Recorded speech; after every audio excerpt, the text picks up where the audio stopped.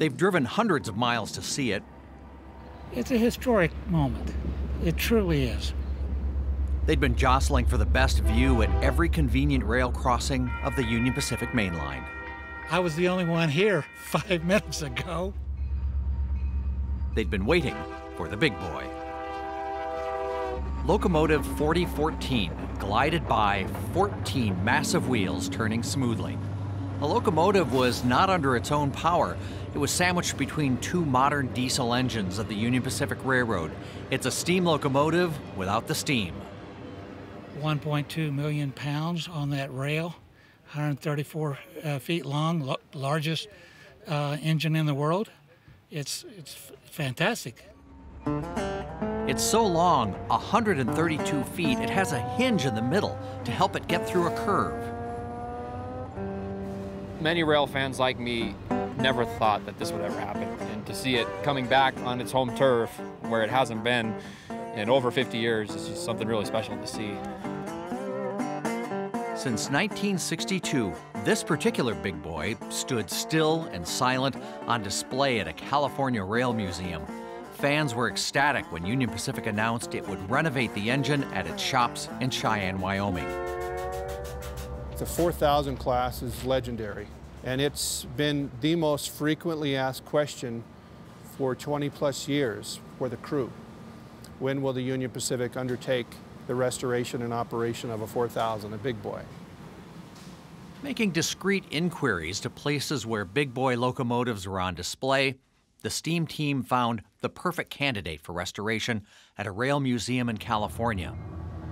For many, many months prior to the official announcement of this project, we would be traveling with the 844, and we all had the hand signals where we would go. We secretly knew what we were about to embark on.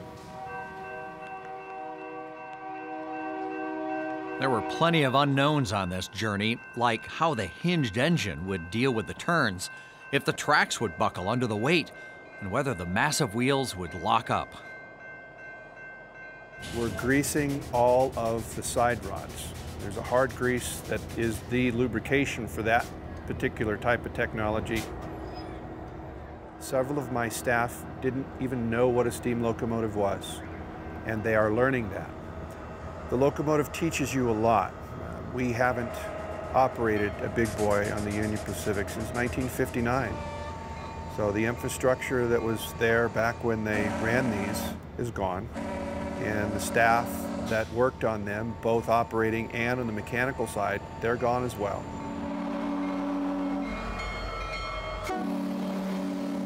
Hundreds lined the tracks when it arrived at the Wild West era train depot in Cheyenne. There were hardcore rail enthusiasts and families who just wanted their kids to see this behemoth from another era. Talk about a PR stunt. This is a master of all PR stunts, I think.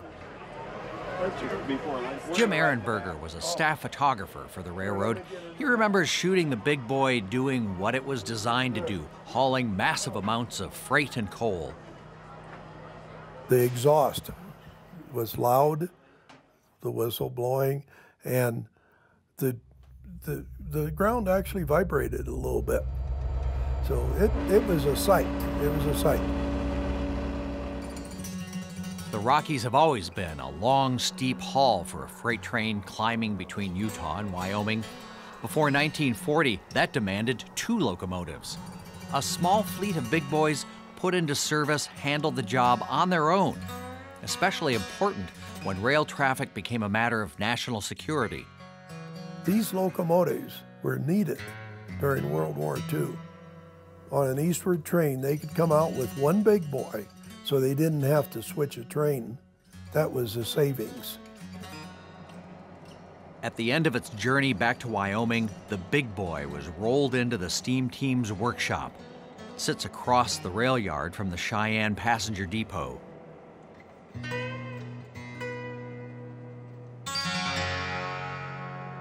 Back in the day, rolling this giant in for repairs would have been routine.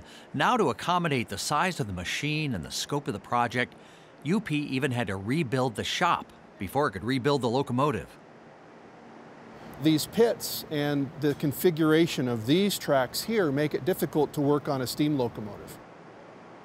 What we'll do is we will remove these and we'll fill in the areas between, and that'll allow us to work on more than one locomotive at a time, and we can work on both sides of the locomotive without having to reposition the locomotive when we need to work on the other side.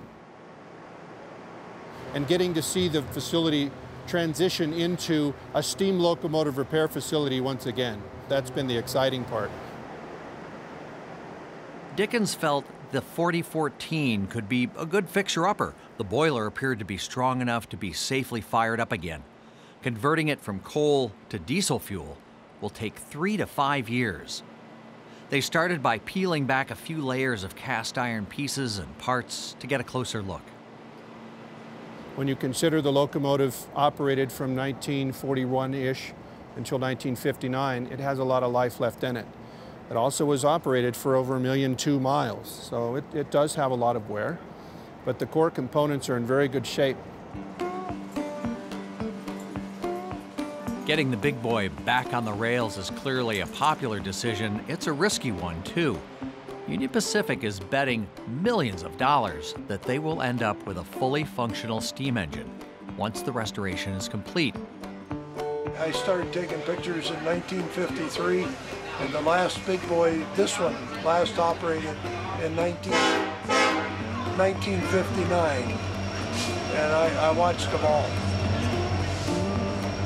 They're a marvelous machine.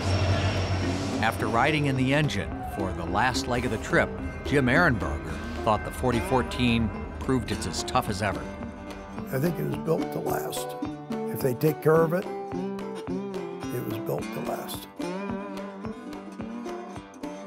Now it's up to the steam team to make it all work reliably and safely. Barring some catastrophe or some other situation, this locomotive will run.